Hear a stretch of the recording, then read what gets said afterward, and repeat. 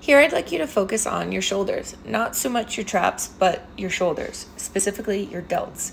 As you're lifting the arms up to about shoulder height, I want you to think of exhaling and contracting your core, using again, primarily the tops of the shoulders.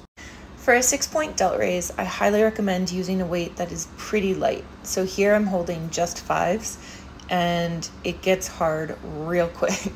So make sure you're starting off with something light, even 2.5s would be perfect. If you have any shoulder injuries, you could be using no weight at all and just going through these 6 points. When you're going through this, I do want you to make sure that you're anchored down so that the core is somewhat braced, you're breathing, and the neck is staying nice and long. Here I'd like you to focus on keeping the elbows at a 90-degree angle, using your rhomboids to squeeze the shoulder blades back in together, but while doing so, keeping the core active so that the ribs don't flare out to the front. Think of exhaling as you open up, inhale back to the center, core is mildly braced. Starting in an arch-up position, you want to make sure that you're not feeling any pinching in the low back. If you are, I highly recommend trying to think of creating length through the tailbone. As you start off in the overhead position, you're going to retract the shoulder blades and actively pull down. A visual that helps me quite a bit is to think that I'm pulling down on a bar or bands, and sometimes I'll even actually grab for them. Exhale as you pull down, inhale as you reach back up overhead. L-sit dumbbell shoulder press. Sitting in an L position, you want to think of minimizing any movement throughout the rest of the body. As you're pressing overhead, you want to exhale, bracing your core. As you pull the weights back down with control, you're inhaling. If you have a hard time sitting in this position, you can sit up on a block. Please begin this move by retracting the shoulders. Once you are in a retracted position, please try to stay there. You'll be alternating as you row the dumbbells up one at a time. Think of drawing the elbow up close by the sides of the ribs and then almost as if it's going to tag a line behind you right above your spine. Dumbbell 21s involve a 3-position dumbbell curl. Shown here, the first position is the bottom half, so you're curling from a straight arm up to just 90 degrees.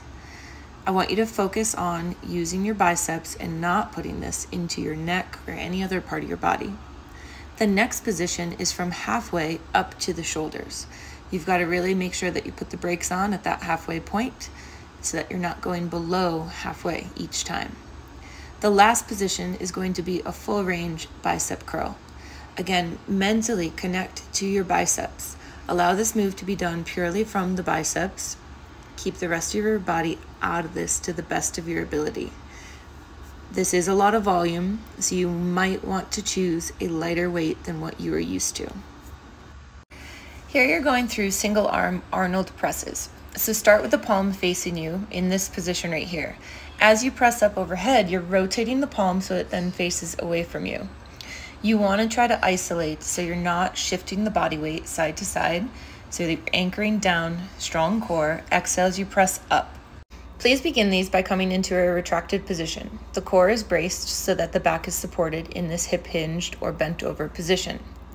I personally choose to use lighter weights so that I can make sure that my rear delts are doing as much of the work as possible. Anything heavier, I tend to go straight into my traps. Make sure you're breathing, exhaling as you open up. Wide curl to a medial eccentric. Start by doing a very wide dumbbell curl and then pull the weights down through the middle or a medial eccentric. Eccentric being the lowering phase. If you want to gain a little bit more strength out of this, move a little bit slower on that lowering phase. Seated single arm dumbbell snatch. For those that aren't used to snatches, all you need to really think about on this one is start with a light weight and peel the weight up along the front line of the body, finishing in a strong locked out position overhead.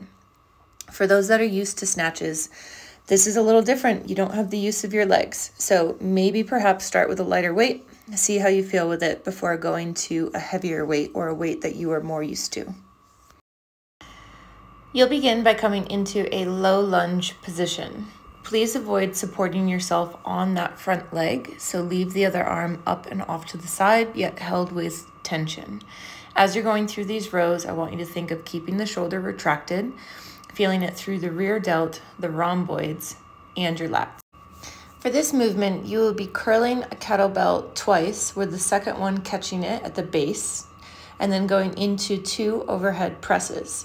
From there, releasing back down to the handles and then going back through 2 curls.